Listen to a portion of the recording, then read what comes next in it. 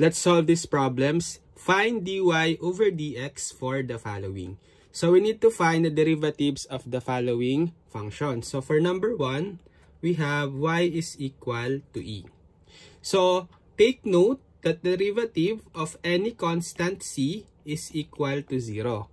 So since that e is the natural number, which is approximately 2.71, which is a constant, therefore getting its derivative, dy over dx, it's just equal to 0. For number 2, we have y is equal to 2x. So here we can apply the formula for derivatives, wherein if we have the derivative of any constant c multiplied by any function, let's say f of x, it's just equal to that constant c times the derivative of that function f of x.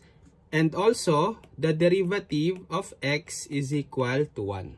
So applying these rules for derivatives in the problem, getting dy over dx, so this 2 is just a constant, so you can just copy this 2 multiplied by the derivative of the variable x, and since we know that the derivative of x is 1, we will have 2 times 1, or simply 2. So final answer is 2. For number 3, we have y is equal to negative 3 times x to the 5th. So we will apply here the power rule for derivatives, wherein if we have the derivative of x to the n, it's equal to n x raised to n minus 1. So getting the derivative dy over dx, we will have, so negative 3 is just constant, so let's just copy negative 3 times the derivative of x to the 5th. So we can now apply this power rule for the derivative of x to the 5th. So we will have negative 3 times, so bring down the exponent of x, 5, so that will be the n here in the formula. Copy the base x, and then subtract 1 from the exponent, 5, so we will have x raised to 5 minus 1. So we can multiply negative 3 times 5, that's negative 15, times x raised to 5 minus 1, or 4. So the final answer is negative 15x to the 4th. For number 4, we have y is equal to the square root of x. So to apply the power rule, we can transform first the radical square root of x into fractional exponent. So we know that the square root of x, it's equal to x raised to 1/2.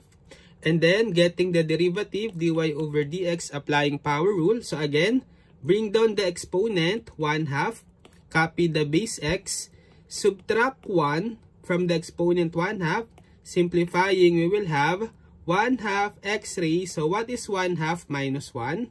That will be negative 1/2. So you can transform this into positive exponent.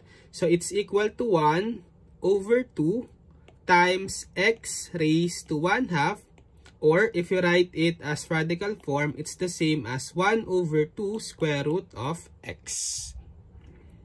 For number 5, we have y is equal to 1 over x cubed. So notice that the power of x is under the denominator. So we cannot apply the power rule yet, but what we can do first is to transform this into negative exponent. So we know that 1 over x cubed can be written as x to the negative 3. So applying power rule, dy over dx will now be equal to, so bring down the exponent, negative 3. Then copy the base x, subtract 1 from the exponent, negative 3. Simplifying, we will have negative 3 times x raised to negative 3 minus 1, negative 4. Again, we can transform this into positive exponent. So this is equal to negative 3 over x raised to the 4th power. For number 6, we have y is equal to 1 over the 4th root of x. So we have another radical here. So let's try to transform first into fractional exponent. So it's equal to x raised to 1/4, the 4th root of x. And then we transform again this 1 over x to the 1/4 into negative exponent, since the power of x is under the denominator. So it's equal to x raised to negative 1/4. We can now apply the power rule. So getting dy over dx, So bring down the negative 1/4, the exponent, copy the base x, subtract 1 from the exponent, negative 1/4.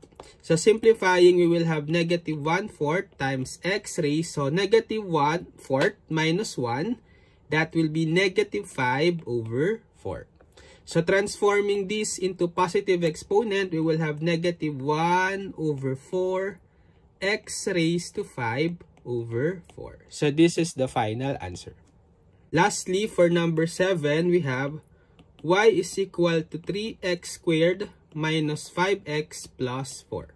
So this time we have more than one term. We actually have 3 terms. So if that's the case, we can differentiate term by term. So getting the derivative dy over dx, so let's start with the derivative of 3x squared. So just copy this 3 as the constant. Getting the derivative of x squared, applying power rule. So bring down the exponent 2, copy base x, and subtract 1 from the exponent 2. Next, derivative of negative 5x. So this negative 5, just a constant, so just copy. Then times the derivative of x. So we know the derivative of x is 1 plus 4. The derivative of 4, which is a constant, should be 0. Then simplifying, we will have 3 times 2, it's 6. X raised to 2 minus 1, or 1. Or if the exponent is just 1 in algebra, you can just delete that exponent.